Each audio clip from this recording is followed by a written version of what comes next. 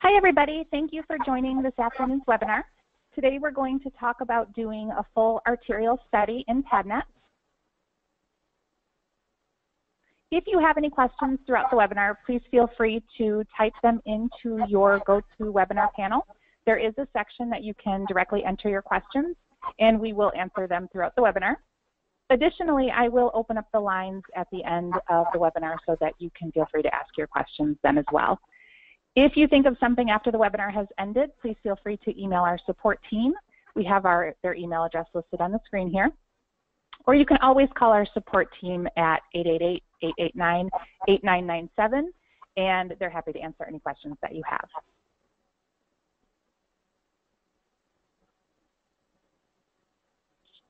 Peripheral artery disease is a disease in which the plaque builds up in the arteries that carry the blood to your head, organs, and limbs. Peripheral artery disease occurs most commonly in the lower extremities, leading to decreased blood flow in the legs and feet. Additionally, it does increase one's risk for heart attack, stroke, or amputation. PAD is very prevalent. 8 to 12 million Americans do suffer from peripheral artery disease. 1/3 of smokers that are over the age of 50 will have PAD. 1/3 of diabetics over the age of 50, and 1/3 of patients over the age of 70 will suffer from PAD. 75% of people with PAD also have heart disease, and there is over 30% mortality rate within 5 years.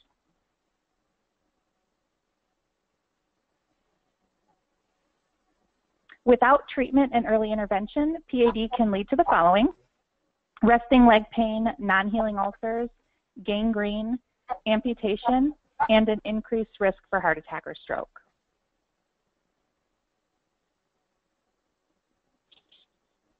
In terms of 5-year mortality, patients with PAD have a lower survival rate than patients with breast cancer or Hodgkin's disease. In fact, recent studies have shown that cardiovascular disease accounts for more deaths than cancer, infection, and trauma combined.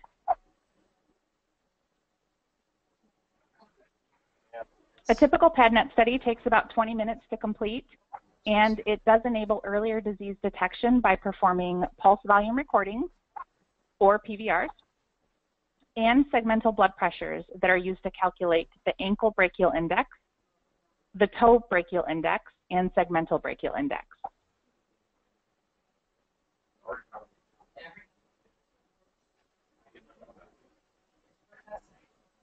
The ankle brachial index is determined by dividing the ankle systolic pressure by the arm systolic pressure. The normal ABI range is 1.0 to 1.4. An ABI of less than 1.0 can indicate narrowing or blockage of the arteries in the legs, increasing the risk of circulatory problems and possibly causing heart disease or stroke.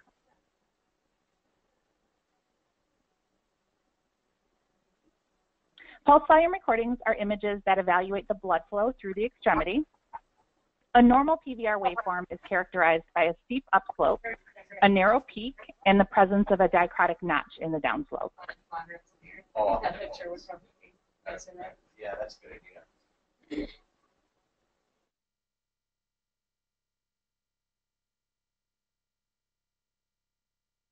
Now we're going to talk about actually performing the study. In just a few minutes, I'm going to switch the screen over to Renee in our live studio. She's going to show you how to do a live test, but I just want to cover some patient preparation before we switch over. When your patient presents for an arterial study, they should be dressed in loose, comfortable clothing with their limbs exposed. Most offices will have their patient bring a change of clothing with them. Shorts and a t-shirt is perfect. If your office has gowns that they can change into for other tests, you can use those as well. We just need the patient's arms and legs exposed. The patients should not have consumed caffeine or alcohol or smoked cigarettes for at least 30 minutes prior to the test. The test does require a 5-minute rest period. So it's helpful if you apply the cuffs and then have the patient lie flat while you're entering the demographic information into the software. If you're an office that prefers to enter the demographics information into the software ahead of time, that's completely fine too. It just tends to work out well with the time it takes to get the patient demographics and history in the software. That usually covers the patient rest period, and then you can start the test. During the rest period, the patient should lie flat, not moving or speaking. I know some offices actually will dim the lights to remind the patients that this is a rest period.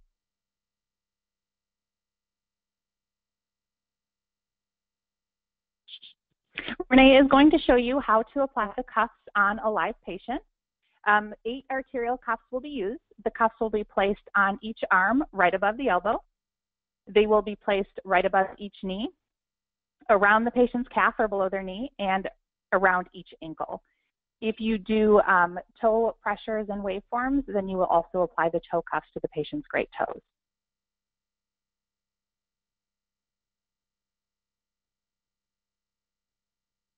The PPG probe uses near-infrared light to detect blood flow at the surface of the skin. This provides greater accuracy when we're doing the patient's systolic pressure. So we'll be able to see how that works today when Renee does the test.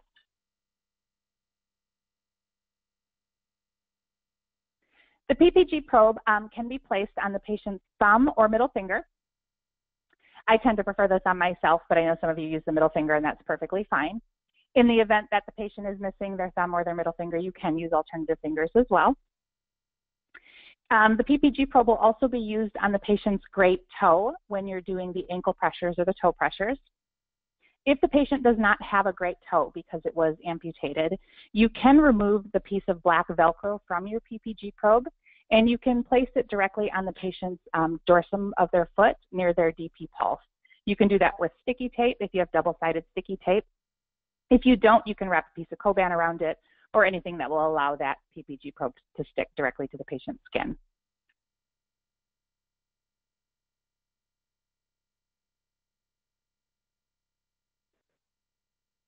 To open up the software, you're going to double-click the vascular testing icon on your desktop.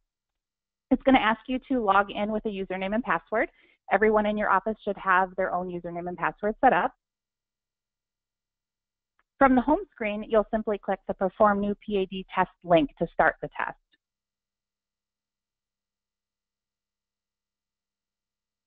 Now, we will be able to see Renee enter in the patient demographics information, but we'll just go through the next couple of slides to kind of prepare you ahead of time. The first screen that opens up is going to be the patient demographic window. Anything that's required to have a red exclamation point. The patient's name, address, their date of birth, their sex is all required information, as well as their race, ethnicity, and preferred language. If a patient is a repeat patient and they've had a PADnet study before or a Venus study performed, you can quickly pull up their demographic information by entering their last name into the last name field and clicking Find to pull forward their demographics.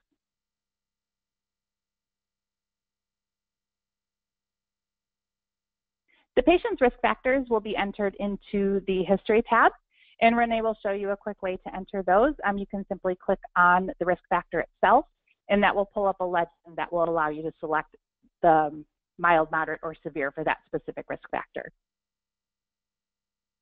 Patient's height and weight will also be entered into this section. And down near the bottom, you'll notice that you can pull forward the secondary ICD-10 code, and it will actually generate a list of ICD-10 codes based on the risk factors you selected above. In this section, you can also enter in any vascular procedures that your patient may have had in the past, and there's also a section for you to type additional notes if there's anything else you need to document on this patient.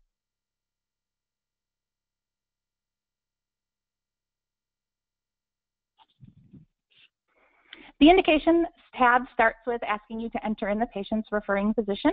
You can drop down the referring physician menu and choose your physician from that list. If they're not on there, you will simply click the new link next to it, and you can enter in the physician's details. Down below, you'll choose the reason that the patient is having the study. These are the primary indications for a PADnet study. The most common 3 are going to be claudication, rest pain, and ulceration, but we also have gangrene, trauma, embolism, or thrombosis listed as well. Once you make your selection or selections, you will be prompted to enter which side of the body this is occurring on. If you need to type additional information, you use the additional information box to free type. And down below, we have our ICD code generator for the primary indications. When you click select, it will pull up a list that matches the selection you made above, and you can choose which ICD-10 code from there.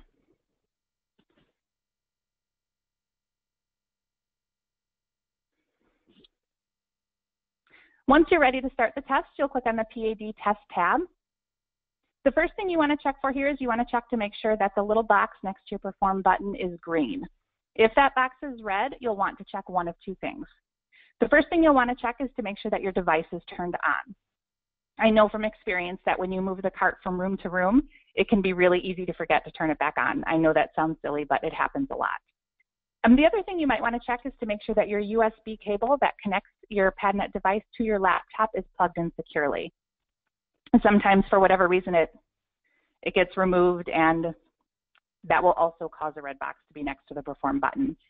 Once you turn your device on or you plug your USB port back in, 99% of the time, that light will turn from red to green. It just takes a couple of seconds to switch back over. Once you see the green light, you can click perform and you're ready to start your test. At this point, I'm going to switch over to Renee in our live studio. She's going to show you a full PADnet study from start to finish.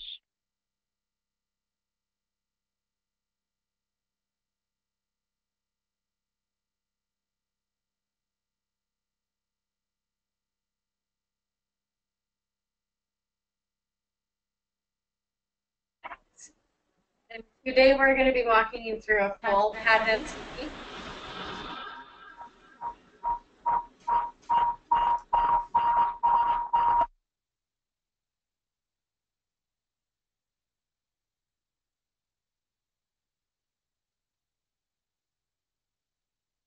Renee, we're unable to hear you. I'm sorry. Can you hear me now? Thank you. Wonderful.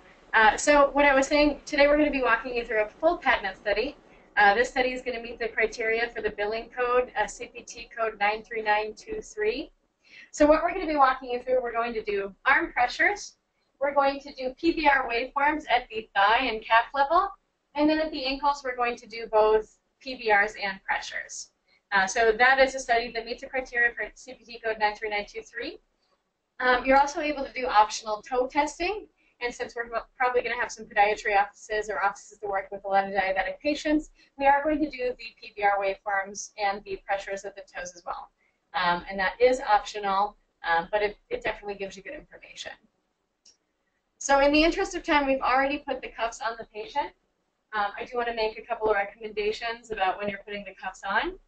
You want to make sure that the patient is laying flat, relaxing. You don't want them to help too much putting the cuffs on. You want to make sure that they're tight, so much tighter than a normal blood pressure cuff you would use. If you're able to comfortably fit a finger between the skin and the cuff, that's too loose. You want to make sure that the bladder is against the skin, and then you also want to make sure that the hose has not been included by the limb. If it's included, the cuff is not going to fill up properly. So I'm also going to show you the PADnet software while we're running through this study. To start, this is the PADnet home screen. Since we have already set this patient up, we're going to let that patient rest while we put in the patient demographic information. To start, in the PADnet software, to begin a study, you click on Perform New PAD Test. Now, this is the main basic patient demographic information, so you need to fill out everything that has one of these red exclamation points. So really quickly, I'm going to fill out these details. The patient identification number area, this can be your patient chart number or whatever number that you guys use in your office to identify your patients. I'm going to select a date of birth, and then the gender of the patient, race, ethnicity, and preferred language. One thing that I want to mention, there's this box right here. If you are testing a patient that is under 30 or over 100, you do have to check this box to go on with the study. The reason that is there is because patients that are under 30 generally don't have PAD, so that would be very rare. And then with patients over 100, at that point, they probably have some sort of calcification or some sort of blockage in their arteries, so it's just really expected. We're going to put in the office or the address of the patient. and then also their city. And then you're also able to put in the rest of the demographic information, but for time-saving purposes, I'm only going to fill out everything with the red exclamation. And then over here in primary insurance, you will select the primary insurance type here. And then for our purposes, I'm going to select self-pay. Now from the patient demographic page, we're going to go to the insurance tab. And as you see, if you had selected in insurance type, this is where you would fill out the information on their primary policy. And then if they have a secondary policy, information right here. Now from the insurance tab to the history tab. This is the history of the patient, both the risk factors that they exhibit and any associated diseases they might have. And this information is really good for the vascular specialist who's going to be interpreting the study. It'll give them a better picture of the background of the patient. So under the risk factors, you have two options. One option, if you want to select from the drop-down right here, you're able to do that. Otherwise, as Nicole had mentioned, you're also able to click on the risk factor itself. And then this is going to give you the breakdown of what we consider the severity to be. So for example, if you don't know what mild, moderate, or severe diabetes would include, you would be able to select that right here. And then from here, you're able to click either mild, moderate, or severe to populate that drop-down. Okay, great. And then the same with associated diseases. You're able to either click from here or just click from the drop-down. Below, here's the BMI information. You can put this in. It's inches and pounds. And then after you've made selections under risk factors and associated diseases, to populate the ICD-10 code in the study, you need to click Select. And then based on what you've selected, it will give you, either give you recommended codes, or if none show up there, you can go over to All Codes, and it's going to give you a list of all the codes that are included in our PADnet software. So then there you would be able to make a manual selection. Okay, great. So from risk factors, we can go to vascular procedures. And here you can add any vascular procedures that patient might have had in the past. Again, it's really good information for the vascular specialist to have. And then under notes, there are these two boxes. The top box is for notes that or messages that you can leave to the for the vascular specialist based on the patient. A couple good examples would be if that patient had any contraindications, it would explain why you wouldn't test a certain part of the patient's body. And then the smaller box here, that is for messages that you can, or notes that you can leave specifically for the patient. So when that study would be printed out, if you want to give a copy to your patient in a follow-up visit, then you can put a note there for the patient to have. So that's history. From the history tab, you can go to the indications tab. And this is where you're going to select the primary indications. So the risk factors are the history of the patient. The indications are what's going to get you paid for the study. So these are the primary billable indications. So under indications, you're going to select the referring physician, and then you're going to select one or more of these primary indications, and then aside. Of course, with ICD-10 codes, they're pretty specific, so you do need to select the locations. And then just like in the risk factor tab, after you have made a selection here, you are going to have to go to the bottom under coding and billing, and click select. And then this one has a recommended code. We're going to select that and save. It's going to populate the ICD-10 code. Now, that's the end of the demographic information. We're going to go on to the PADnet study and begin. So we went over the PADnet test tab. As you can see, next to perform, there's a green light there. So we're going to click perform to begin the study. Now, the system self-calibrates every time you go to use it. So what it's doing is the pressure inside the DTU is meeting the pressure of the surrounding atmosphere. So it self-calibrates every time you turn it on. Now, right now it brings you to the PADnet man, and this is where you're going to begin the study. You always begin at the right arm pressure. These red boxes are for the pressures, and then these blue boxes are for the PVR waveforms. So to begin the study, anytime you are doing a measurement, you're going to make sure to plug in that cuff. And then anytime you're doing a pressure, you want to make sure that you're also using that PPG probe that Nicole had mentioned.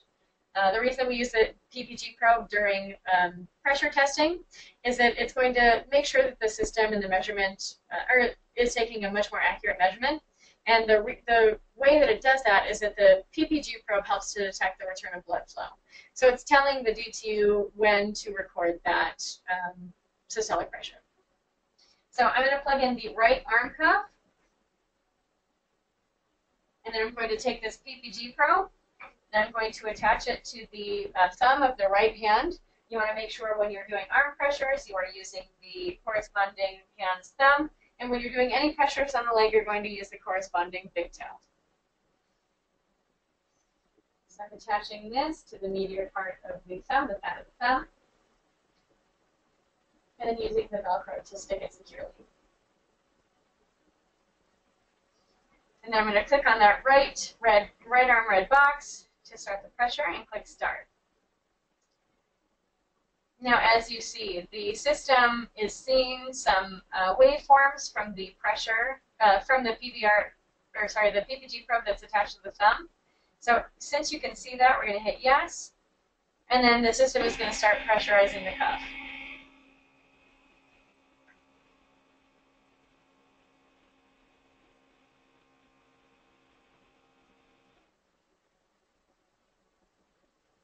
When the system is taking pressures, it's fully occluding the limb. So it's going to pump up pretty tight so that the arm is occluded, and it's going to slowly release to calculate the systolic pressure.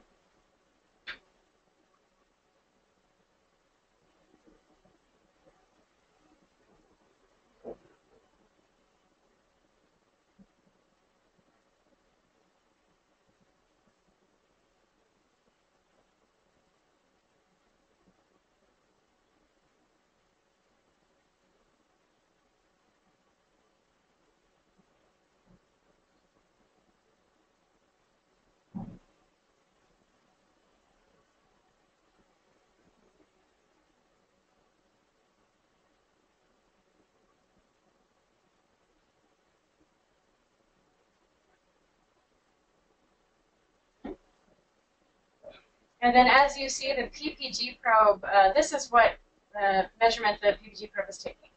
So you can see here there is no blood flow getting to the hand, and then you start to see blood flow returning. So once that pressure is finished, you're going to select where you see the return of the blood flow, and then you're going to hit done. Now, based on where you selected on that wave, that's where it's going to calculate the systolic pressure. So once that's calculated, we're going to hit save and next. And then the software is going to take us to the next one that we need to test.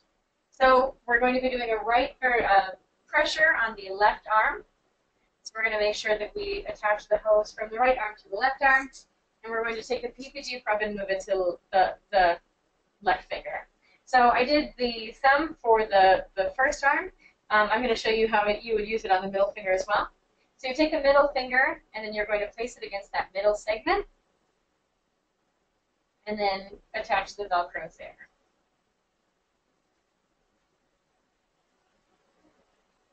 And I hit start. Now, as you can see, again, the PPG probe is seeing that pulse. So we're going to hit yes, and then the D2 is going to start pumping up the air into the left arm.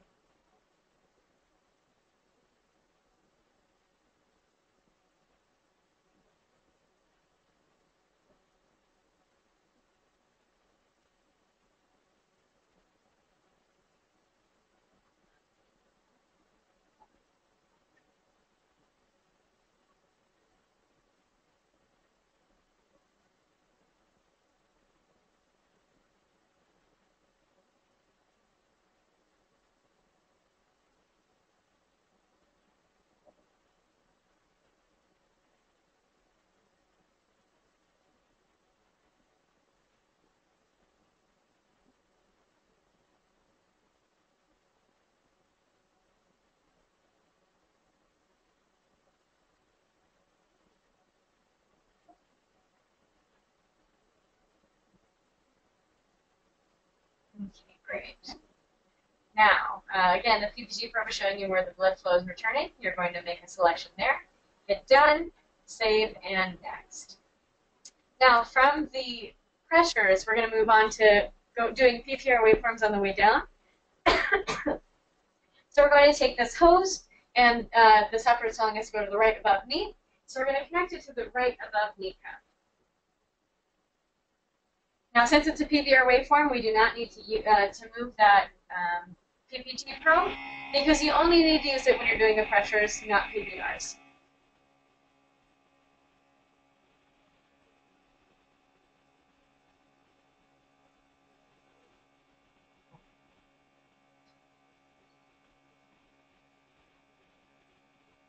When you're doing a PPR waveform, it's going to partially occlude the leg, so it's not going to pump up as tight as it would with a pressure, but the bigger the cuff, the more time it takes to pull up the cuff.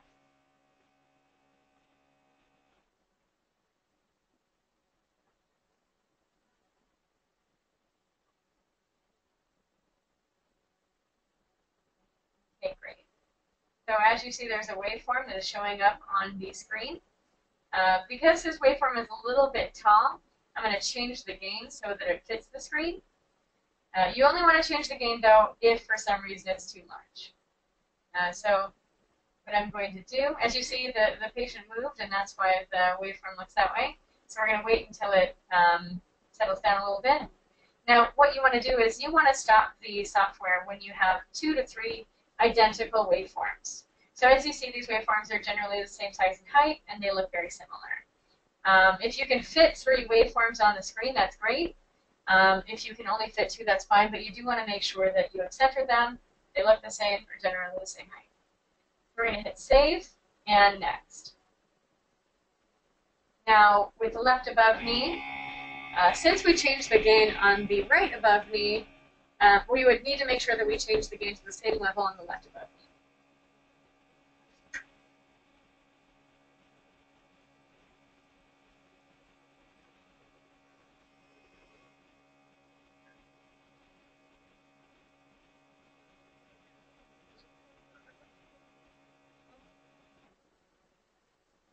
Anytime that you stop the study, you can start it up again. I did not move the hose, so I'm going to move it from the right above knee to the left above knee cuff.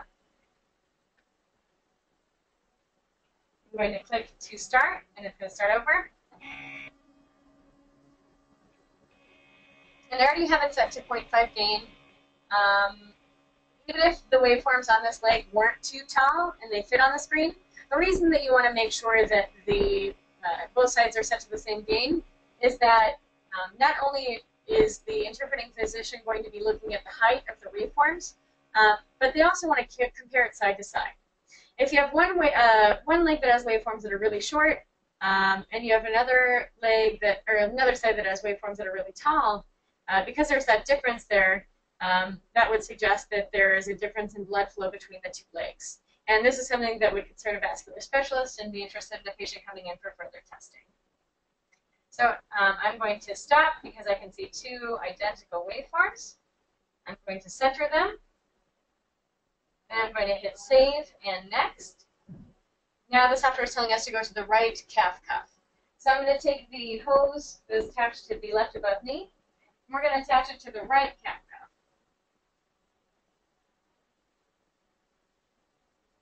Great, and I'm going to hit start. And since these cuffs are a little bit smaller than the above knee cuffs, it's not going to take as long to fill it up.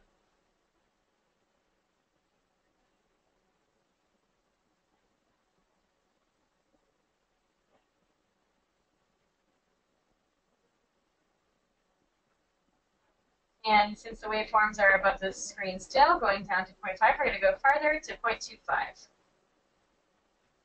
Okay, great. So these fit the screen. They're identical waveforms, so we're going to stop. They are centered, so I'm going to hit save and next. And I'm going to move to the left calf cuff.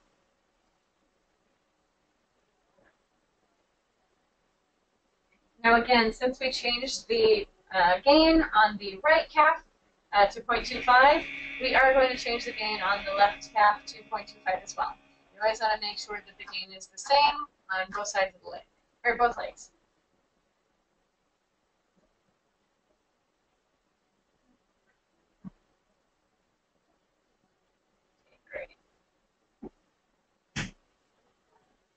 Save, and next.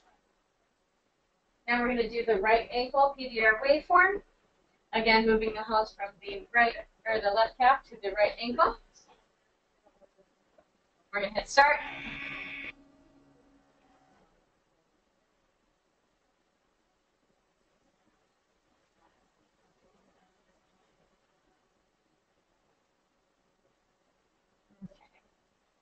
Then again, these waveforms are over the screen. We're going to change the gain.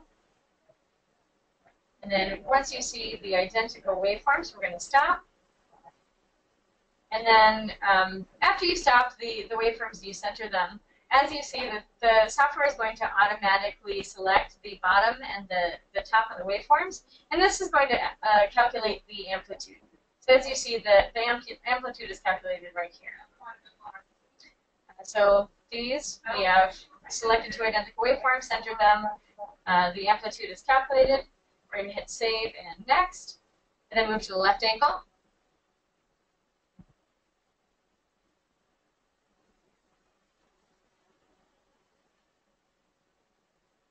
And we're going to hit start. And one thing to mention, the software on our newest system that we're doing the study on, it auto-calculates that amplitude.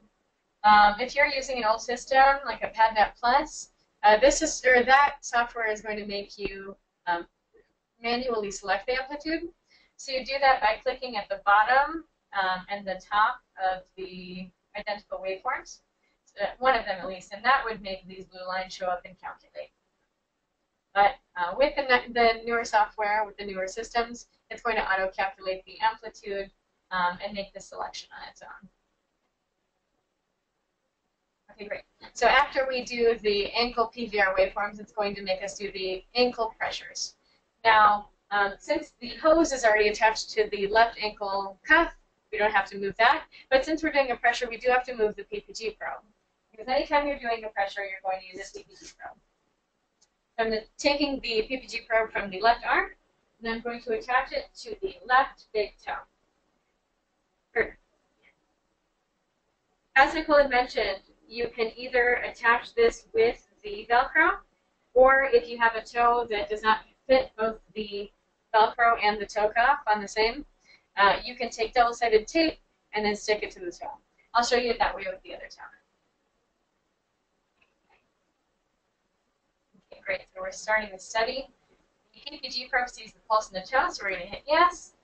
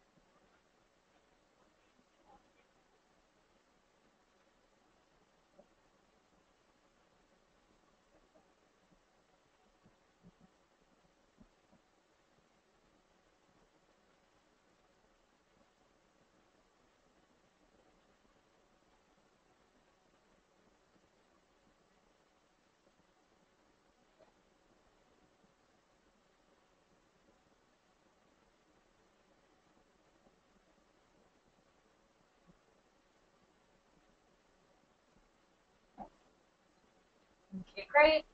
We're going to click where we see the return of blood flow. We're going to hit done, save, and next. And then move both the hose and the PPG probe to the right ankle and right toe.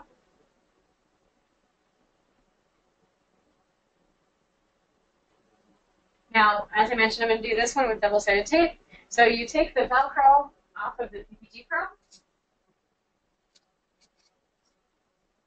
And then you're going to take the tape, take a pretty decent sized piece.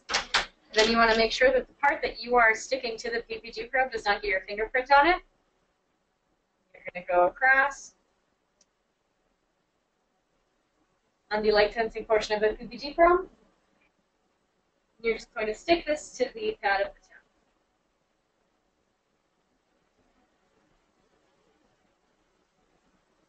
And then I will hit start. As you can see, the PPG probe, it sees the pulse in the toe. So the tape does work, we're going to hit yes, and then the system's going to start pumping up the right ankle.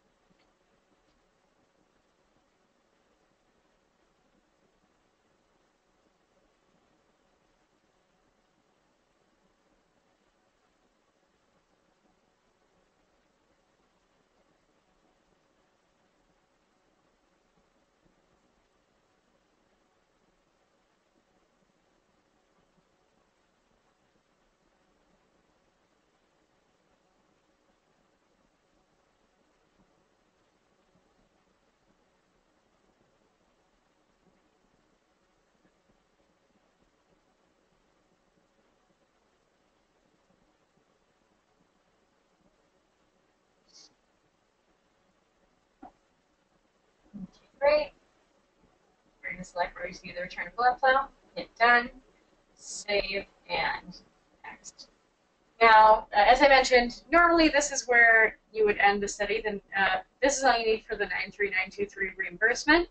But there are times when you would actually want to take the toe pressures and the PVR waveforms. A lot of podiatry offices like to do it just because you're working a lot with the toes.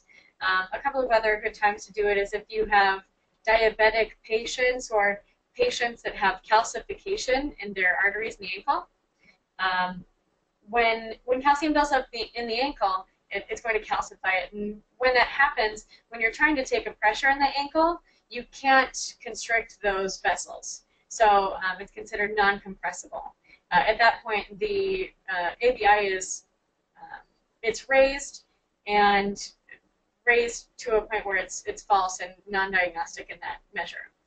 So when you have that, you can do the toe pressure because those vessels are a lot smaller and it's a lot harder to calcify them. So you can usually still get a TBI, which if you can't get an ABI, TBI is necessary for reimbursement. Okay, so we're going to do the toe pressures and PVR waveforms. So as you see, it is telling you to start at the right toe pressure. So we have the PPG probe already attached to the right toe. So we're going to take the hose and we're going to move it from the ankle cuff to the toe cuff.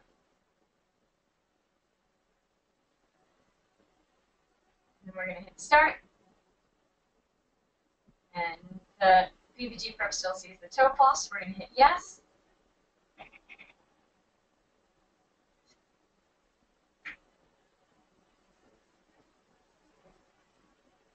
Toe cuffs are a lot smaller than the other cuffs, so the testing, toe testing is pretty fast.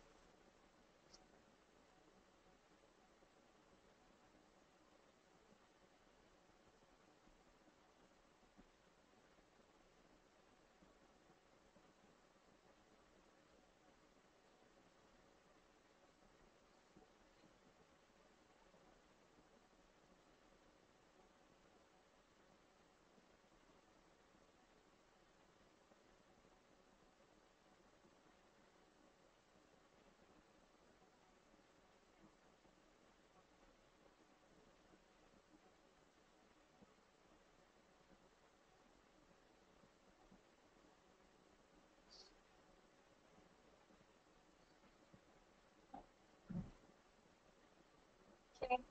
If ever you aren't exactly sure where where you see the blood flow returning, you can always click can't see return a signal, and then it's going to automatically populate that information there.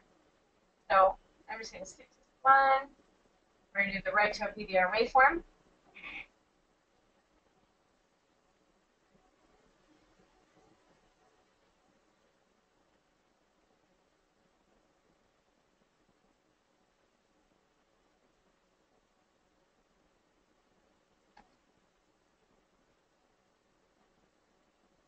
Okay, and you're just going to wait for the PVR waveforms to settle down.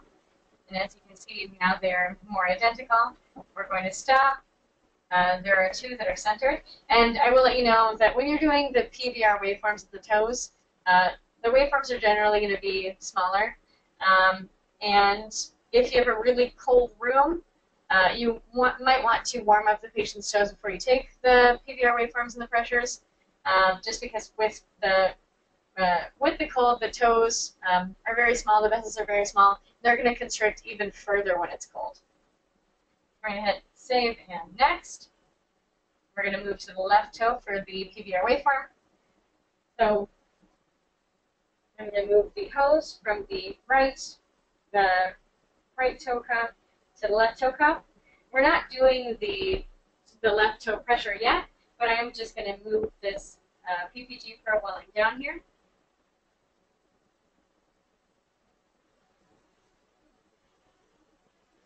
We're going to hit start.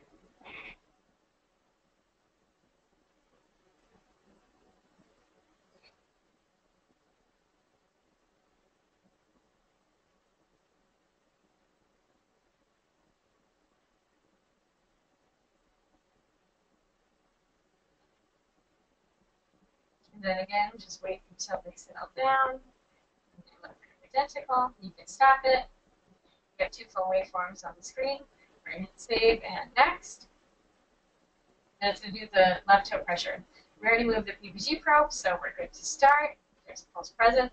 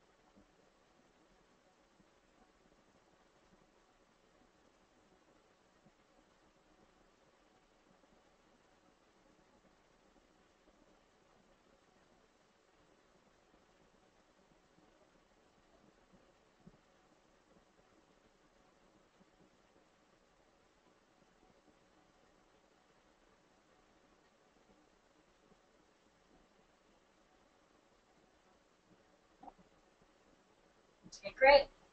Then you'll select the return of flow, hit done, save, and next. Now this is the end of this study. So we went through a full PADnet arterial study. This meets the CPT code for 93923, and then we also did the toe and the ankle, or the toe PVRs and pressures on top of it, just to show you what that looks like.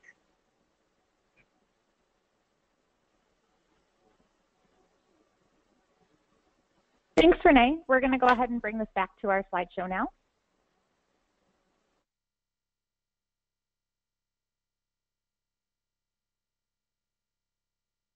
Okay, so as Renee mentioned, the toe pressures are optional. I do just want to talk a little bit about them for a few minutes because I know that we do have a lot of podiatry offices on the line, and this will be beneficial, especially to you guys. Doing the toe pressures is beneficial for your diabetic patients. It's also beneficial for patients with non-compressible ankles, as Renee mentioned. If your patient has non-healing toe ulcers, you may want to do a toe pressure so that you can evaluate the blood going into the feet. And any patients that may be surgical candidates that you want to check their blood flow before performing surgery. The toes should be kept warm, and you can do that by leaving on loose socks. If the patient doesn't have tight socks on, you can leave their socks on while you're doing the rest of the test, and then remove them right before you do the toe test so their toe doesn't have time to get cold. Especially in the summer months when you have your air conditioning on, diabetic patients especially will have cold toes, and that can make getting the pressures difficult if the toe is cold. The other thing I would sometimes do is place a light towel, or if the patient had a sweater with them, over their feet while I do the rest of the test, just to make sure that their feet are kept warm. When you apply the toe cuff on the great toe, you want to make sure that it is not being placed as tight as the other cuffs are. You want it loose enough that you can spin it around the toe, and it's helpful if you have the clear tubing facing the medial side of the body. That's where I find you get the easiest reading on the toes. If you have a patient with a shorter great toe, sometimes it's difficult to get the toe cuff and the PPG probe on the great toe. It is helpful if you remove the Velcro piece from your PPG probe and stick the probe directly to the great toe with double-sided sticky tape. Not having the Velcro on the PPG probe does free up a lot of space, so then you can fit both the PPG probe and the white cuff on the great toe.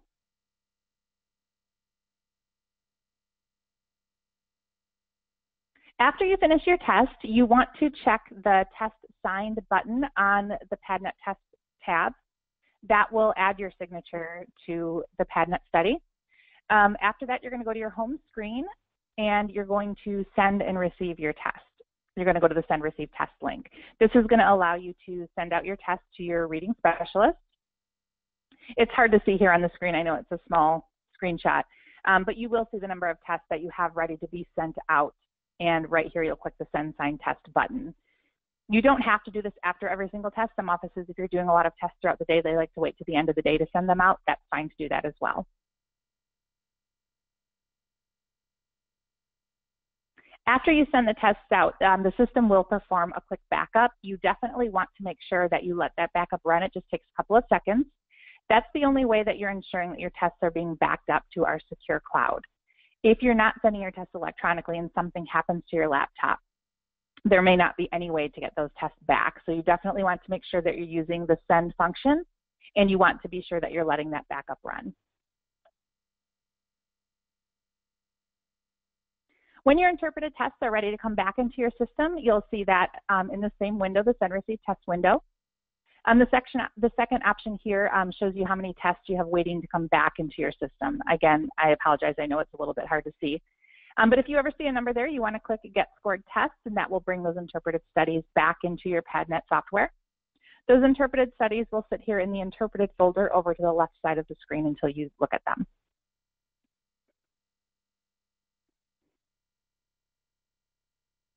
Here we have the 3 codes that you can use to bill your PADnet testing. The first one is 93922.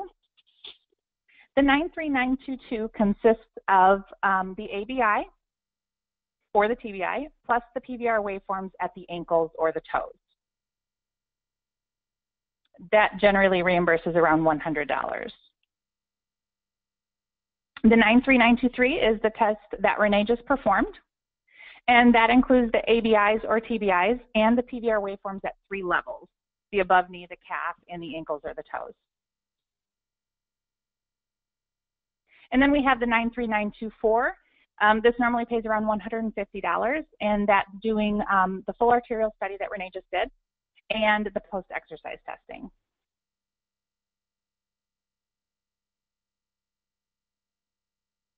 We do have a PADnet super bill that we've created that I will send you after the webinar.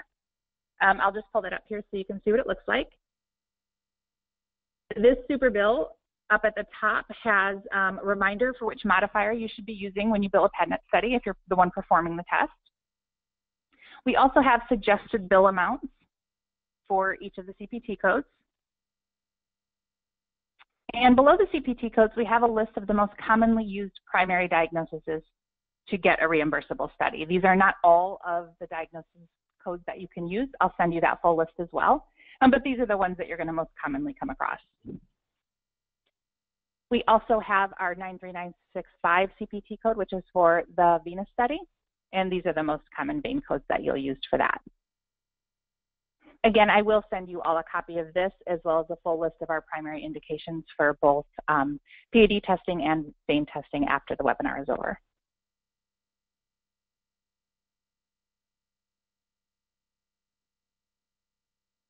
We are now offering free Axon certifications. We do offer a 1-year initial term at no cost. In order to get your Axon certification, you do have to attend a training. And the training can be a one-on-one training session. It can be attendance to this webinar, or it can be somebody that views the recorded webinar. After you attend or watch the training, you do need to pass an online examination. And we do have a study guide before you take the exam. You do also need to submit 40 studies for evaluation within the first 90 days. And that is per technician. That's not per group of technicians or per office, it's per technician. To qualify for the no-cost 1-year renewals, you do need to keep up with performing 10 studies per month. The ACFOAM certification, normally there was a fee involved for that, but right now we are offering it at no cost. So if this is something that your office is interested in, please let us know and we're happy to get you set up and going with that as soon as possible.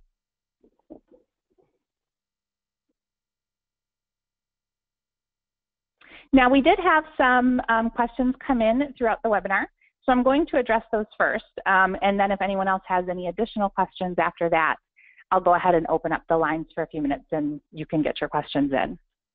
The first question that came in is, I don't have a PPG probe, where can I get a PPG probe?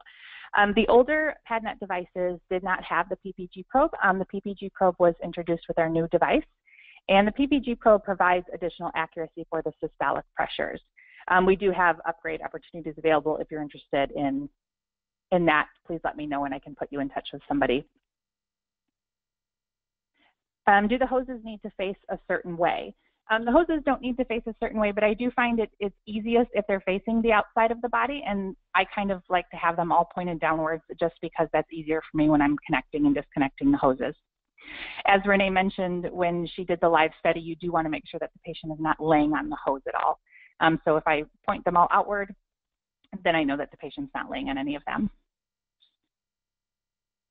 Can patients sit in a reclined position is the next question. The patients should be as flat as possible. We do want our patients laying down. If your patient complains of vertigo symptoms when they lie flat, you can place a pillow behind their head. That does help alleviate some of their symptoms. The next question, can all patients over 70 get a PADnet study? No, the patients do have to have a primary indication to get a reimbursable study performed. So again, I will send you that list of primary indications. All of your patients over 70 should get a questionnaire. I will also attach the questionnaires just in case some of you don't have them or ran out of them. But the questionnaires are just a short series of questions that your patients can answer about symptoms that they may be having. As long as they check at least one of those boxes on the questionnaire, then they can get the study performed.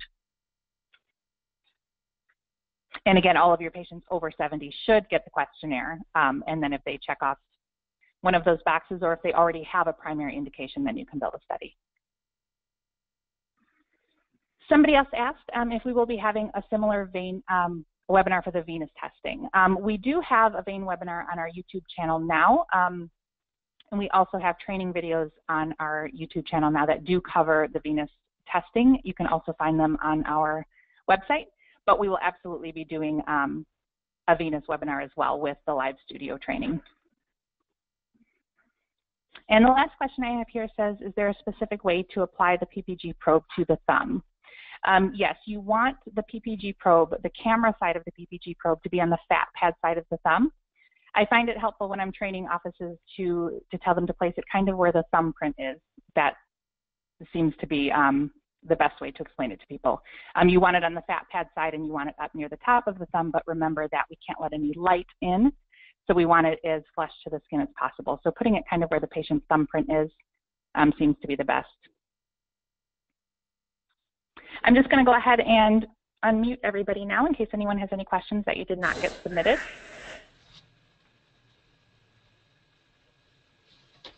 What she wants to do? No. Do I add the... Please keep in mind, if you did mute yourself, I can't unmute you. So if you are muted and you have a question, you'll want to go ahead and unmute your microphone. And I'll just leave the lines open for the next minute or two in case anyone wants to jump in with any questions. For those of you that don't, thank you so much. And I will send you that email by the end of the day with the attachments.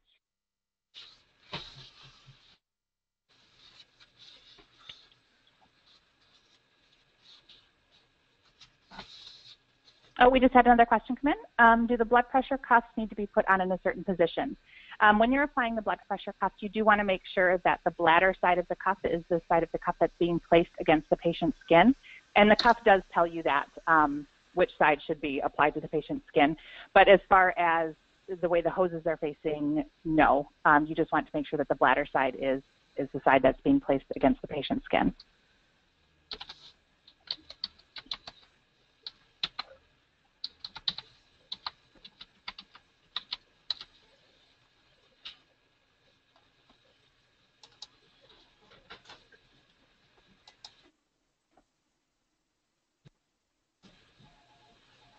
And we had one more question come in. This question states that not all of the users in the office are able to log into the program or have user IDs, I assume. How do you go about getting those set up? You can call our customer service department. I'll flip back to the first slide so everybody has that phone number. We can absolutely help set your users up. There are no individual licensing fees involved. I think that was part of the question as well. So we'll just go ahead and get your new users set up for you. Likewise, if you ever have somebody that needs to change their password, we can help you with that as well.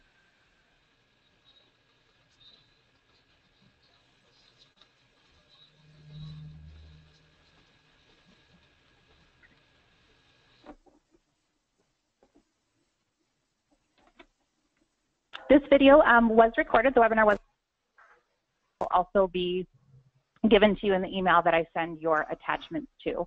Again, if you think of any questions after the webinar is over, please feel free to email our support team. It's support@biomedics.com. I believe you also get my email address with the webinar invite, so you can feel free to email me questions directly if you choose as well. Thank you so much for joining, and we look forward to providing more of these educational webinars. Thanks so much. Thank you.